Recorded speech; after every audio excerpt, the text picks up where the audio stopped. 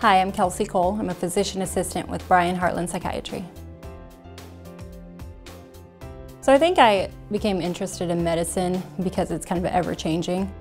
It's something that there's always new developments and new things that are being discovered, so I'm somebody who really likes to learn, so that's something that kind of drew me to it. Another big thing is that it's something that pertains to everybody, so it gives me the opportunity to help a lot of people in a lot of different ways. A physician assistant does similar things to what a physician would do. So we do kind of a condensed medical school type program. So we get a little bit of background in all the different fields of medicine. What I do in psychiatry specifically, I handle a lot of the diagnoses and medications.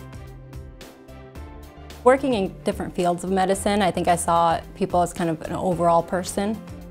And that's what did lead me to psychiatry overall, is that I really do think psychiatry is kind of the foundation and kind of leads to all of that. It's really important to me that I feel like my patients can be really comfortable and open with me. So I really want our treatment plan to be kind of an open dialogue between us.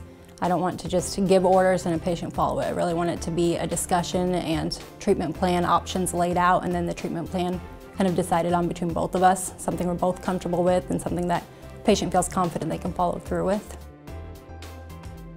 I see a lot of different conditions. I treat people with everything from depression, anxiety, ADHD, schizophrenia, bipolar, sleep disorders, and alcohol use disorders.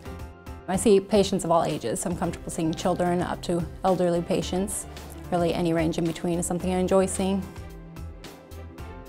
Personally, it's a really rewarding experience to see a patient go from maybe the first time I meet them, they're very anxious about being there, they're struggling with a lot of things that they're maybe embarrassed to talk about or scared to talk about. So going from that to over the next follow-ups to seeing them maybe gradually developing more of that confidence back, that's really rewarding for me.